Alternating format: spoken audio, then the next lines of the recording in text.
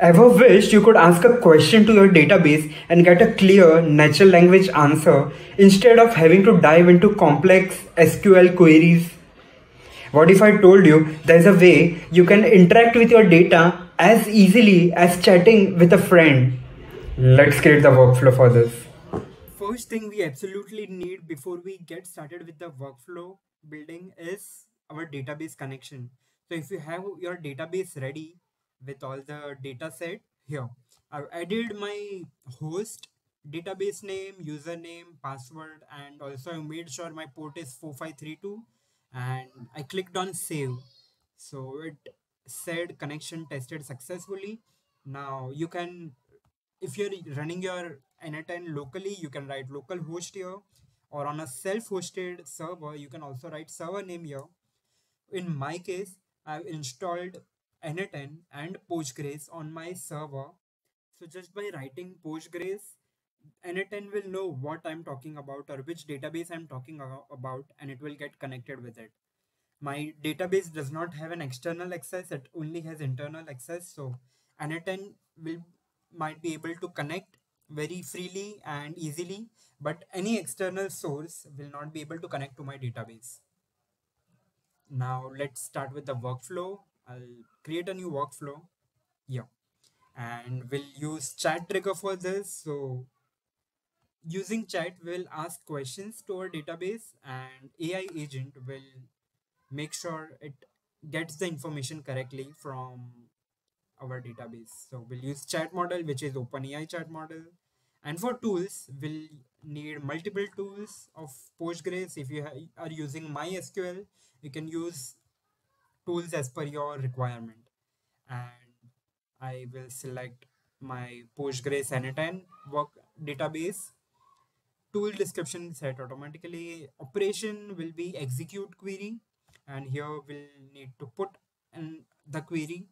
Now the first thing we'll do is tell our N10 workflow or AI agent that what our database schema looks like. So DB schema will be the name of this node, and for the query we need to put this query, which is to get database schema. I'll copy this and paste it there. Yeah. I'll also provide this in the description so you guys can just copy paste it and also analyze it if you think it will help with the if you modify this query. Again, we'll use another Postgres ML tool and here I'll add get table schema. So what we're doing is we are first getting database schema, so that will get us or get the AI agent all the tables that are available in our database. Now depending on the query or the question we asked the AI agent, it will select which table to query and send the request to get the table structure or schema back to AI agent. So for that we'll use this query. So get table definition, and I'll just copy this and paste it there. Here. And we have two nodes ready. Now, lastly, we'll also need to get data from Postgres finally. So this will be get queried data. Okay. So this is the most important one, which will actually get the data which our AI agent will use to answer a question. So here we'll just write dollar from AI query, and that's it. So AI agent will send the query, maybe select star from table X, and it will return the data. Once AI agent receives the data, it will check what the question was and parse the answer or build the answer as per the data that it received. Like if I were to ask how many clients do I have, so it will s- send the query to get query data tool that selects star from clients table, and it will return all the clients. And AI agent will then say you have 10 clients with the names client A, client B, client C. So that's how a workflow should run. And now, before we move ahead, we need to tell the AI agent what to do. So for that, I will need to add this prompt.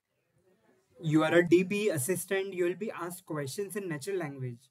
You can use database schema tool to get understanding of the tables available in database, and you can fetch table definition using DB table schema tool available to you for all the tables that could be containing the relevant data. Finally, run get query data tool to get the data and ask answer in natural language. Important, wrap the table name and column name in double quotes. So this will help in Postgres a lot in many cases. And also very important, you need to add today's date to let AI agent know what today's date is. So it will query data as per today's date. So if you ask it to get you sales data of yesterday or last week, it, it will take today's data and then figure out what the last week dates were and then fetch you the data. So let's copy this and paste it in our AI agent. I'll write system message and you're a helpful DB assistant. So for this to work, we'll need to switch on expressions and our workflow is ready. Let's test this. I'll write give me number of clients I have. Let's see if this one works, and the execution has started. This will take a few seconds because AI agent will ask multiple or send multiple queries to these three tools one after another and then give us the data. So it has returned you currently have three active clients. So how did it get this number? It first went to get table schema, which returned it. All right, it for I'm my bad. It went to DB schema and it returned the table names.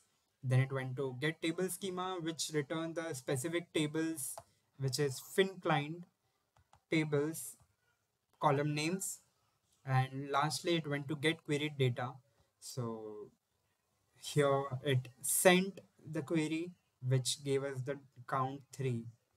So it generated this query, AI agent generated this query and